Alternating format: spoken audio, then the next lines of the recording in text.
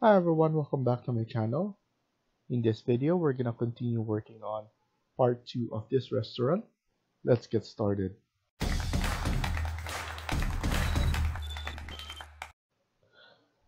So in the previous video, we were able to set up our project. We added the grid line and some levels, and then we changed the naming of our floor plans. Now, we're here at floor plan, and then we're going to start adding some of the walls. We're gonna start off by adding the exterior wall, and then after that the interior wall. So for interior and exterior wall, we're gonna maintain the 200 thickness for the walls. So here I'm gonna click on wall under architecture. Let's save this one, and then after that you can see we have basic wall generic. For newer Revit versions, you probably have one of this, so you could just choose one of those, and then after that you could just click edit type, duplicate, and then here we could just name it as exterior wall number 1, and then press OK, and then after that click on edit, and then here we'll be able to delete the one for the exterior side. After that, the core boundaries, structure, and core boundaries, that's something that you cannot delete, and then we'll be able to delete this. So here it's already highlighted for the first one. You could just click on deleting this up to the core boundaries, and then as you can see, this one is grayed out. So that's something that you cannot delete at all. Click on the fourth, delete again. So now we have core boundary, structure, core boundary. We're gonna change the thickness to 200, and then for the metal layer, what we're gonna do is we're gonna add something white. So usually what I use is gypsum wallboard for now, and then what you could do is we could duplicate this. So here I'm gonna duplicate this said material, and I'm gonna call this one as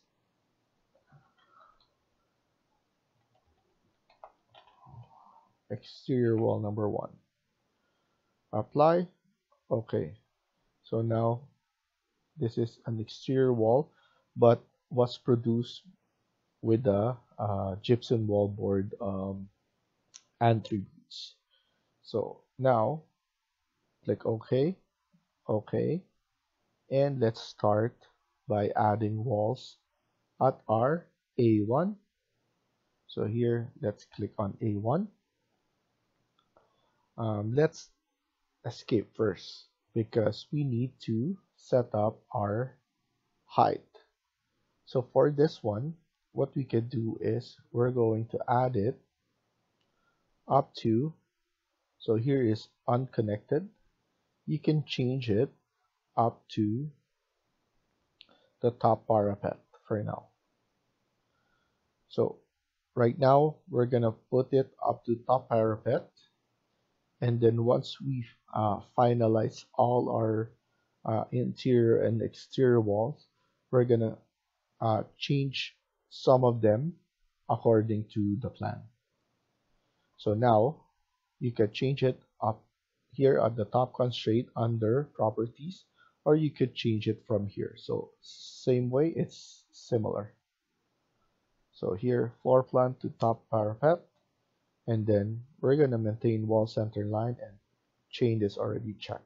So we're good. So now let's click again E1 up to A12, and then going down to E12, going back here to E2, going above to B2, going across to B1, and then going back to A1 again. So now we have our exterior wall created. Now for our interior wall, let's click on wall again. Exterior wall is already selected. We can edit type, duplicate. This will be interior wall number 1.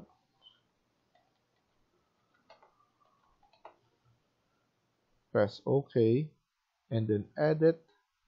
Let's maintain the 200 like I said, and then here let's just change this. So let's duplicate this, selected materials, and then interior wall number 1.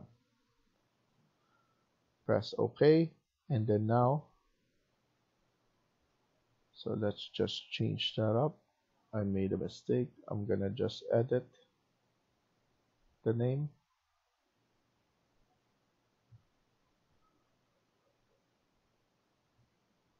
Rename it wall number 1. And then after that, press OK and then OK. So here we're gonna zoom in under B and then B2 and then going to B, so A1. We're just gonna close that off, and then here we're gonna add a wall right there. So that wall is added already. After that, we're going to go here. This will be the A3. So we're gonna close this off, this portion. So you can click wall again, or you could just select this wall, which is the interior wall. And what you could do is you could type in CS. That's basically create similar, which is this one. So CS, what it does is if you already have, for example, this one is exterior wall, you select that and then type in CS. As you can see, you'll be able to add in interior wall just like that. You don't need to scroll down and look for the specific wall that you wanted to. So once you know that this one, I'm gonna use interior wall again, CS, and as you can see, you'll be able to select again. So now you can select A1 up to B1 or B3. So A3 up to B3, going across to B4 and then closing it off into A4. So now that's done, we could add an office right about here. So I'm gonna add an office right here, and this office will be around 2150 from this wall. So that's good.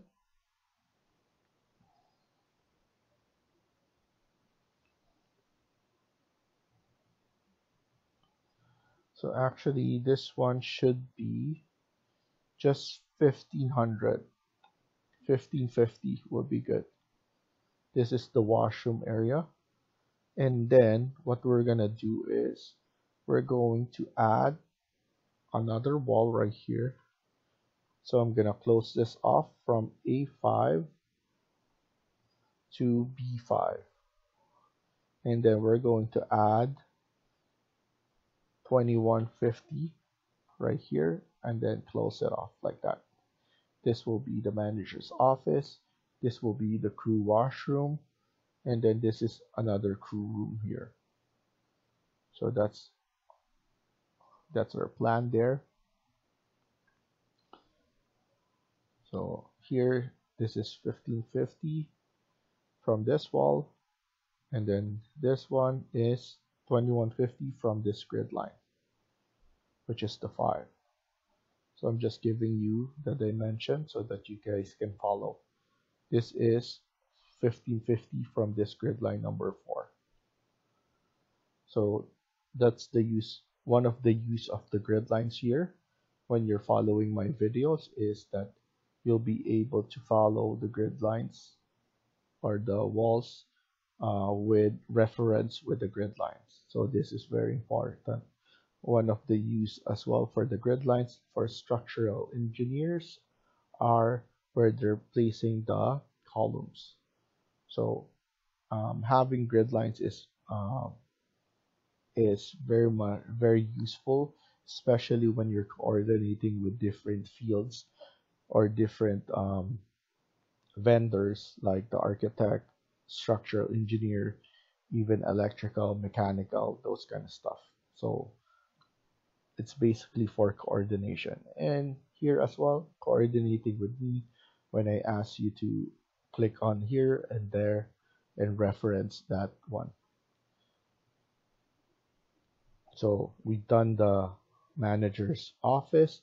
Now what we could do is we could add in the service room. So here, what we could do is I'm gonna click the wall again, interior wall, and then I'm going to add a wall right here going up to number 7. So number 7 grid line, and then I'm gonna close it off. And that one, it should be around 1725. So 1725 from that. And then we're going to extend this wall all the way down there. So we're going to create more of those later on. So CS, I want you to add a wall right here for now, and then a wall right here going across here. So going across C grid line, or just about the midpoint of the C grid line. So somewhere right there, because we're gonna go and create some washroom for the public. And then here, what I want you to do is add the grid line up to, or the wall up to C. So extend this wall up to C. Okay, so we have this wall up to C. That will be the backing for the washroom. And then now here, we're going to add a wall again. And then this wall would be, oops, select this, and then I'm gonna select this one. This will be 1800 from this wall. So that's perfect. And then we have a universal washroom right here, and then the washroom for the women's right here.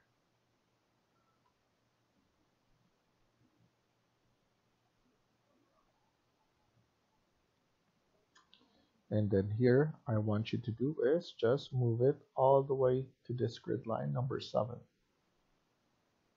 So now here is 1800 from this grid line. So I'm just giving you some dimensions. So for this, we're going to just close it off like here. And we're going to extend that later on.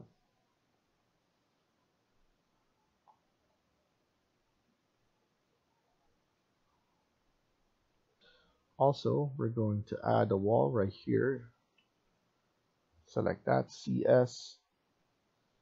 And then this one should be referencing this grid line number 7 again. And I just want it to be around 1000. And then pull it back a little bit. Just enough for this one to be intersecting. And then here, we're going to extend this wall up to,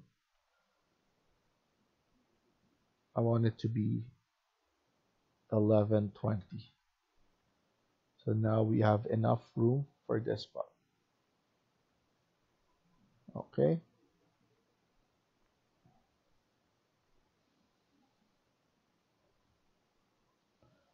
This wall again. We're going to add a wall right here. This will be around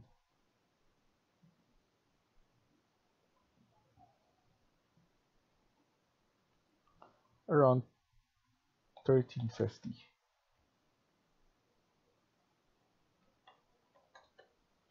Okay.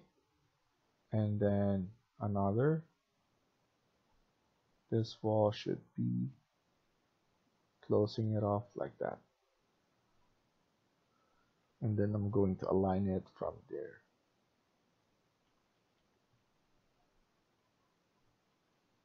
And this one should be around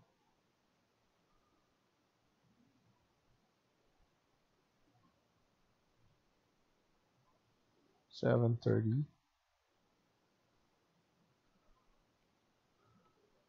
So let's change this. I want the inside to have enough.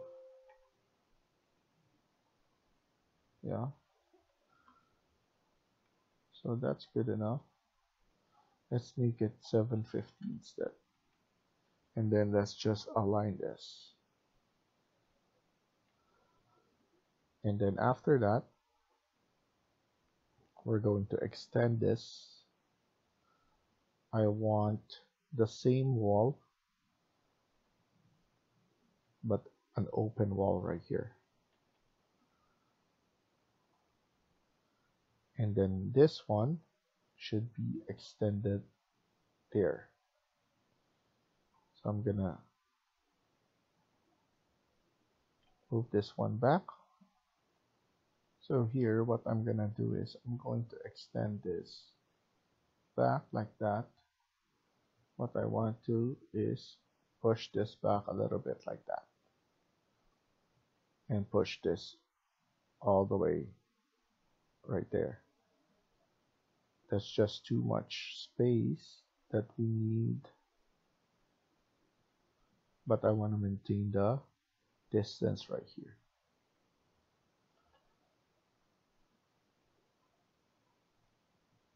We can move, push this back around 1500, and this one will be moved as well.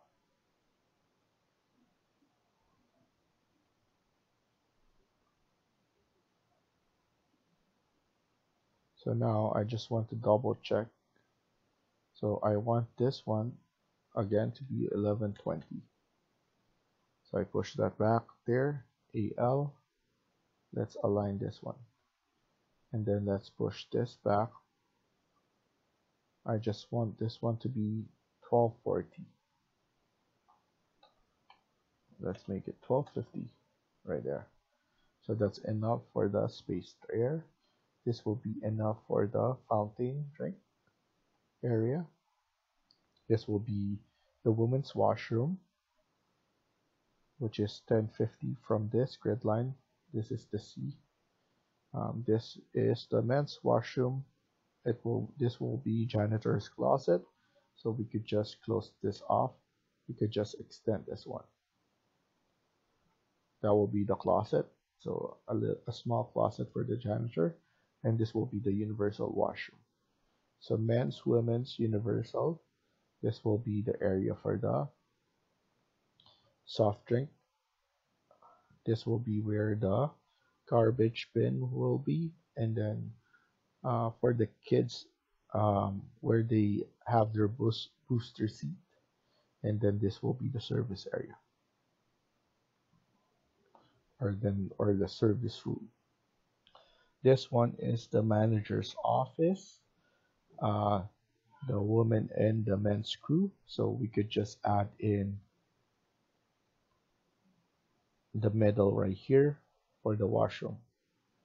And then this will be the crew room where they can eat. We could open this up. We don't need to have a door, but We could do that later on. And then this is another area for some storage and hot water heating and those kind of stuff. So we could just figure that out later on. So let's stop here for now and continue on the next video. Thank you for watching and I hope you liked the video. Please hit like and subscribe. Feel free to comment down below.